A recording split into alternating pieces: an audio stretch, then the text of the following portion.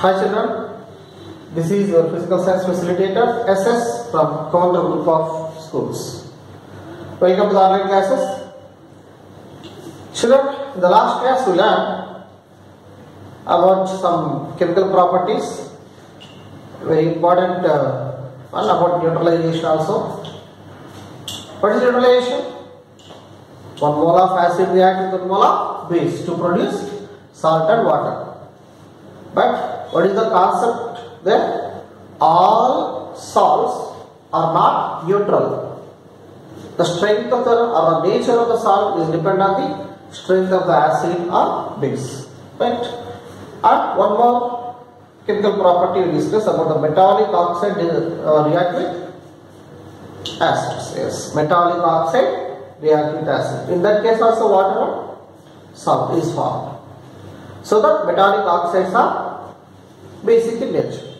Okay, that's what we learned in the previous class. Now let us see one more that about non-metallic oxides. Non-metallic oxides. When they react with the bases, then what happens? Anyone can say? We have already learned this one. Non-metallic oxide. You may take a non-metallic oxide, carbon dioxide. What base? What is the base? Calcium hydroxide. Calcium hydroxide. What is the other name of calcium hydroxide? Schlaepelin. I think you may remember now. Carbon dioxide is a non-metallic oxide. Carbon is a non-metallic oxide. Non-metallic oxide react with who? Base. Calcium hydroxide. CaOH taken base. This is Schlaepelin is a base. So, non-metallic oxides react with bases. Then what happened? Yes, already we learned that. It converts into milky white. Calcium carbonate, and besides this water means salt water is formed. Salt water. What is neutralization? 1 mole of acid reacts with 1 mole of base to form salt and water. What happened? The metallic oxides react with the acids.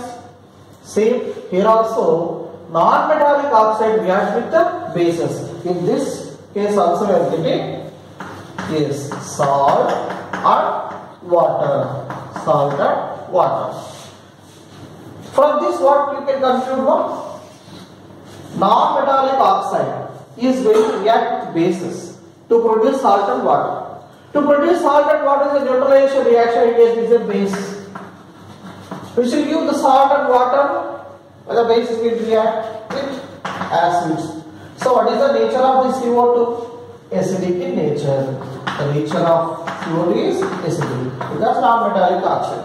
From this equation we can conclude that non-metallic oxides are acidic in nature, and in the last class metallic oxides are basic in nature.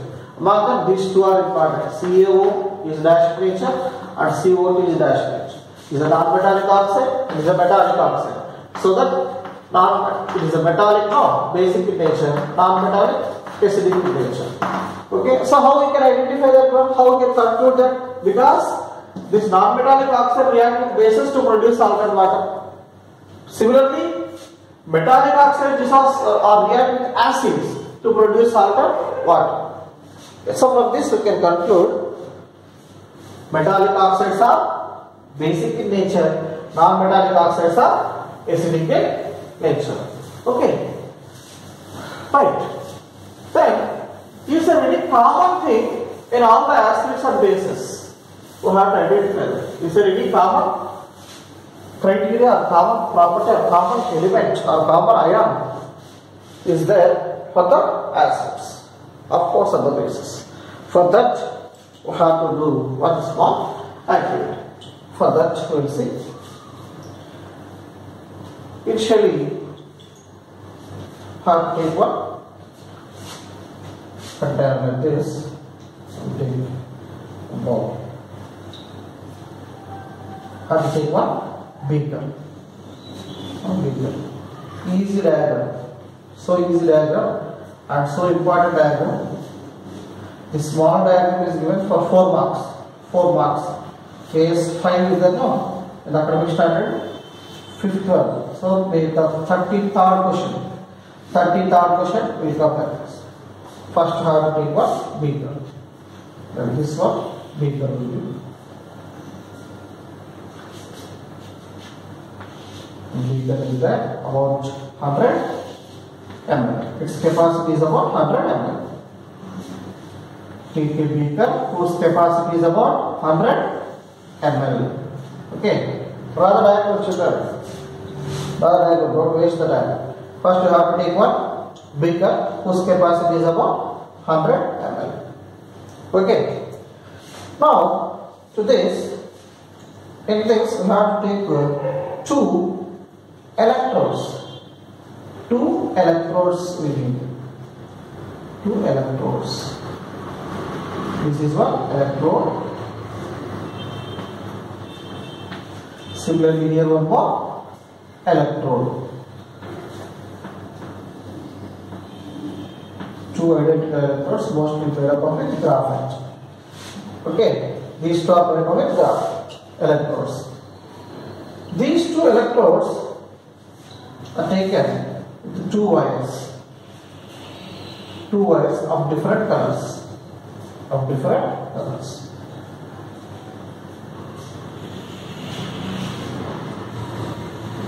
Like this. And these 2 wires are connected. Of course, the textbook, the tap is not given. Directly plug is given. Directly plug. Like this. The plug of 230 volts. 230 volts. And tap key. Beside of that tap key, we are having a bulb. Tap key at 230 volt of plug box. After that, a bulb. Let us consider it will be a bulb.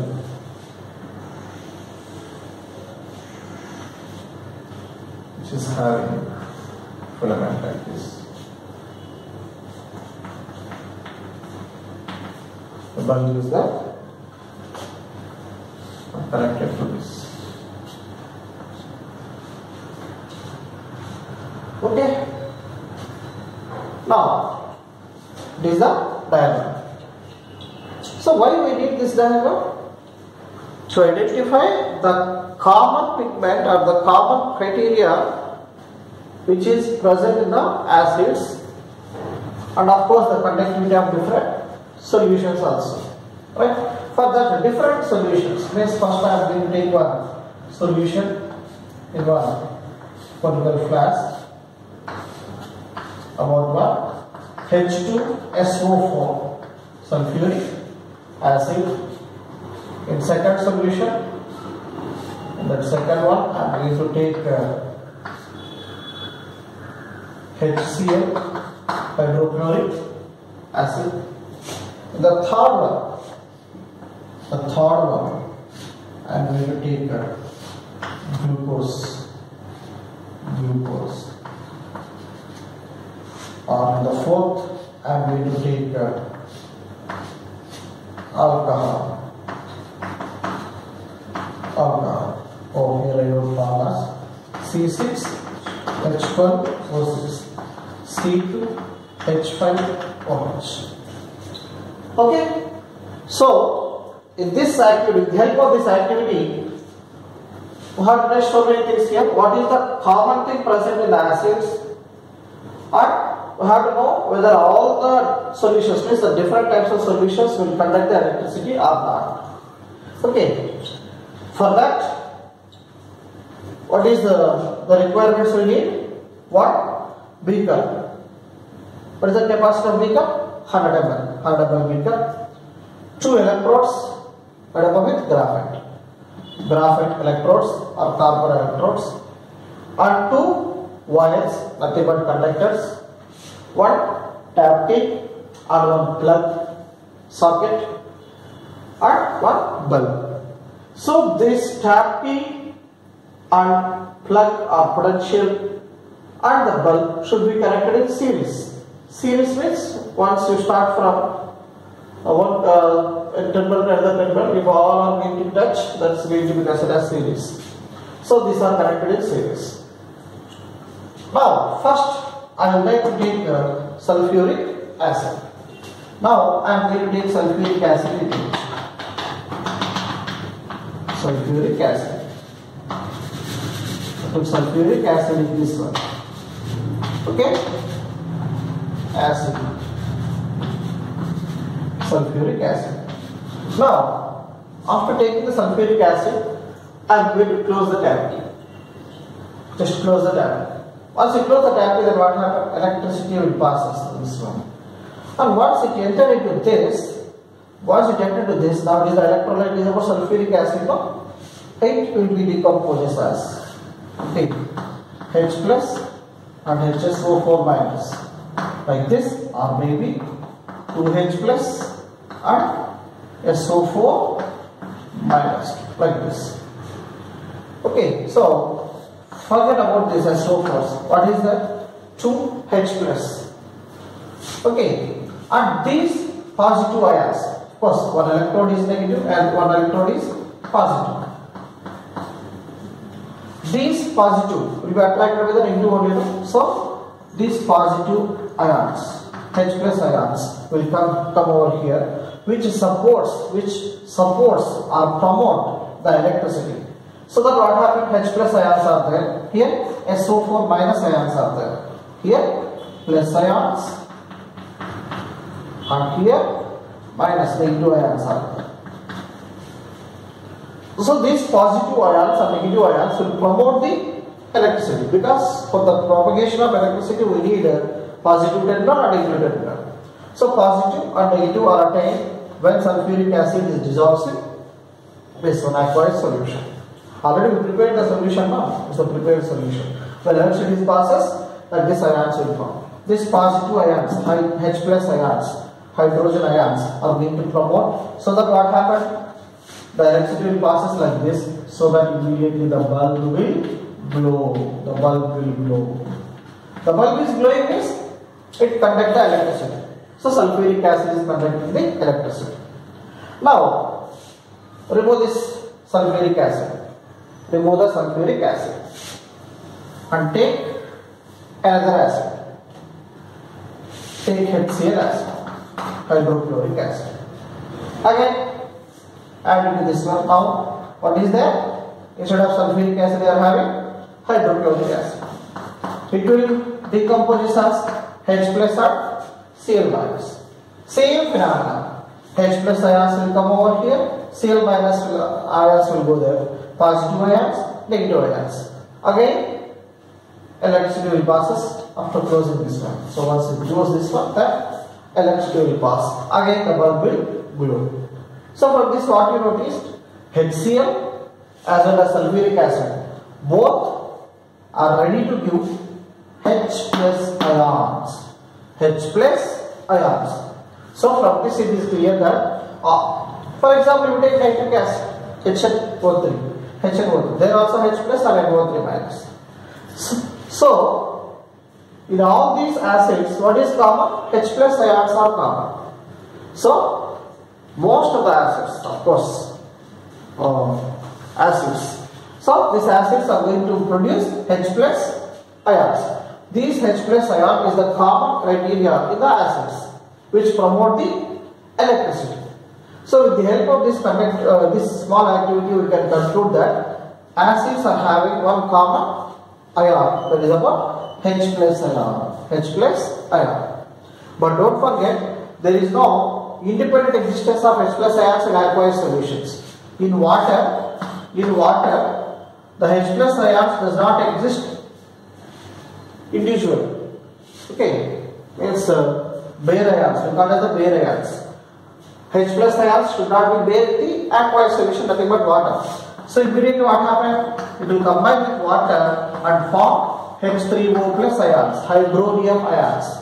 Okay, don't forget, important for half mark. There is no independent existence of H plus ions in aqueous solution. In water, there is no H plus ions individually. They won't exist individually. What happened? They will combine with the water molecules and form hydronium ions. Hydronium ions. So generally we are going to say that H plus is the common thing that is going to present in acids. Now, if I am going to do the same activity by changing the solution. First, sulfuric acid, electricity passes and the bulb is glowing. HCl, electricity passes and bulb glows. Why? Because they are giving H plus ions. Now I am going to take glucose. I will take glucose. Now the solution has changed here. The solution is changed. It's not acid now. It's not acid. I am going to take glucose solution. Glucose solution. It's about glucose solution. When I am going to take the glucose solution, after taking the glucose solution, I would like to close the tap. And I am going to observe whether the bulb is glowing or not. But I observe that the bulb is not glowing. The bulb is not glowing. Why the bulb is not glowing? Because there is no propagation of electricity. If electricity has to pass through this conductors, suddenly the negative or positive ions are needed. But glucose dissolves. C6H12O6 will dissolve. So the glucose molecules itself, not ions. In previous HCl, H plus Cl minus. Sulfuric acid, 2H plus and SO4 minus.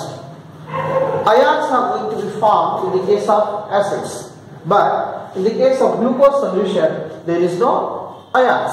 So that there is no propagation of electricity, so that the bulb is not glowing. Okay, in the case of glucose, it's not going to glow. Now, take another one. What is that? Alcohol. Now I am going to take alcohol, C2H5OH in this. Again close the tap tube and observe whether the bulb is glowing or not. No, the bulb is not glowing. Why? Because ethanol, nothing but ethyl alcohol. See here OH is there now. Carbon OH is there, what we call hydroxide, but with metal. When it is with metal, we have to consider as hydroxide. When it is with carbon, alcohol, ethyl alcohol, sodium hydroxide. Here also OH, here also OH. Along with metal, base hydroxide. Along with carbon, alcohol. Right. Now, in this case, if you take the solution of ethanol, in the case of ethanol solution also, the bulb is not glowing because no ions are going to be formed. Clear? But don't forget about this diagram. Okay. So, what are the parts? Bulb, tap key, conductors, beaker. What do you call these two? Electrodes. And what are the solution? Based on the solution you have to write. If we take HCl, you will write HCl. If we take ethanol, you will write ethanol. Okay. 4 marks important diagram. 33rd question, AS5. Based on AS5, the questions are coming. Already previous question also very easy diagram. Understood? From these two things, we learn that glucose and ethanol solutions does not promote the electricity, and HCl, H2SO4 promote the electricity because they are releasing H plus ions. Here no ions. What is the common criteria in the acids? H plus ion. But what is the concept? The H plus ions, they are not bare ions in aqueous solutions. Immediately the H plus ions react with who? Water and form hydronium ions. And think one thing, I will give one homework to you. If I am going to take the NaOH, I am going to take NaOH here. Then what happened? Think tomorrow we will discuss that one. Okay. Now today we learn that one, and tomorrow's homework is what happened when NaOH is taken in this beaker. Okay. Try to answer. Tomorrow we will discuss that. Now we will see one more thing, that whether all these acids will produce H plus ions only in aqueous solutions or any other solution. That we have to understand now. Okay, for that we will see. First take one test tube or with the boiling tube like this. Take a boiling tube like this. In this boiling tube, first take some sodium chloride. Sodium chloride. Sodium chloride. You have to take. And add some. Have to add some like this. With the help of a test tube, add some H2SO4 sulfuric acid to this salt. Why we are doing this? To know whether all the acids will give H plus ions in different solutions also. Only in the aqueous solution or in different solutions also they are going to produce H plus ions or not. That is the criteria. For that, what we have to take 1 gram of sodium chloride. About 1 gram. 1 gram of sodium chloride means table salt, sodium chloride, and we took some amount of H2SO4 sulfuric acid. Okay, so this color sulfuric acid first taken here, and the sulfuric acid is mixed into NaCl. Then what happened? Reaction takes place between these two. H2SO4 react with NaCl. Now this sodium react with the sulfide and hydrogen react with this chlorine. So that the reaction takes place first hydrogen chlorine. So HCl gas is evolved. And what is this?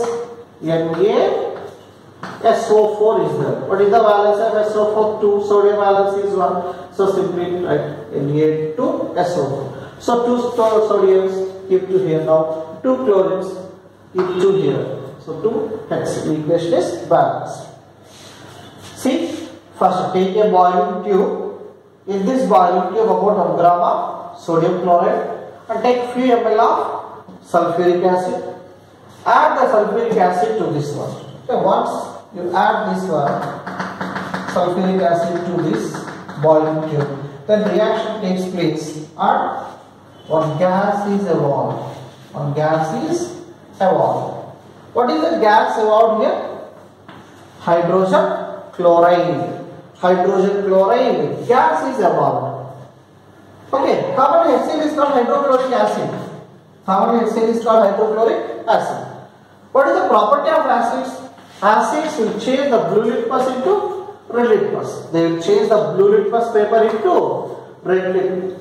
Okay, so blue litmus should changes into red. Oppositely I am writing because the presence will be there. Okay, right. HCl, hydrochloric acid, should convert the blue litmus into red litmus. But here HCl gas is evolved. The gas HCl is evolved. When you introduce the blue litmus paper here, you take a blue litmus paper, like this blue litmus paper, when you keep on the surface of the HCl, hydrogen chloride, it doesn't change. It doesn't change. Means HCl which is evolved between the reactions of sulfuric acid and NaCl, HCl gas is evolved, but it doesn't change the blue litmus paper into red litmus. Means it doesn't have the acidic nature. It is not having the acidic nature. Okay, why it is not having the acidic nature? Because there is no free H plus ions. If you want to identify whether it changes or not, do one thing. Take this blue litmus, and pour some water on the surface of it and keep on the surface of this gas. Then it will changes nothing but moisture litmus paper. If you take the moisture litmus paper, then water will be there. No? Moisture means water. In the presence of water means aqueous solution. In the presence of aqueous solution, it will changes. Means in the second case, what we are taking the Cl, take boiling tube. In this boiling tube, take 1 gram of sodium chloride and add sulfuric acid, few ml of sulfuric acid, H2SO4. Okay, H2SO4. Now, the reaction takes place between these two, NaCl and H2SO4. Reaction takes place and one gas is evolved. What is that gas? HCl gas, hydrogen chloride gas is evolved. On the surface of this test tube, where the gas is evolved, there I am going to introduce one moisture litmus paper. Moisture litmus paper means what should be there? Water. Now it converts, this converts into red. It converts into red in color. The blue litmus changes into red litmus. Why? Because what is there? Moisture is there. In the presence of aqueous solutions, the acids will release H plus ions. Here it's not going to happen, but it is going to be here. It's going to be happens because here H plus ions are available because aqueous solution is there. Here no aqueous solution, so that the HCl doesn't act as an acid. So HCl, hydrogen chloride gas is not act as an acid in the absence of aqueous solution. It will act as an acid in the presence of aqueous solutions. Okay, that's about the small activity to test about the acid. Here the questions may be given based on this. Why the HCl? Of course they give it like this. There is a gas X. There is a gas X released when NaCl react with sulfuric acid, and this X does not change the color of blue litmus paper. What is X? Identify. Or otherwise they will ask like this: when H2SO4 react with NaCl, one gas is evolved which changes the moisture blue litmus into red, like that. Okay, so identify X. Or they will give like this comparisons. Here, dry litmus paper does not change, moisture litmus paper change. What is the scenario you observe? What is the reason behind that? Like that the questions may be asked, mostly 2 more questions. Have understood? HCl as a gas, it doesn't change the dry blue litmus paper into red. Means it is not an acid in the case of dry. Where it is in the aqueous solution, means in the presence of moisture, it changes. So H plus ions are essentially present in acids, which converts the blue litmus into red litmus. Okay, so like this you may take different acids and salts, and we have you can test whether they are having H plus ions or not, all the things. Okay, have a good day. Thank you.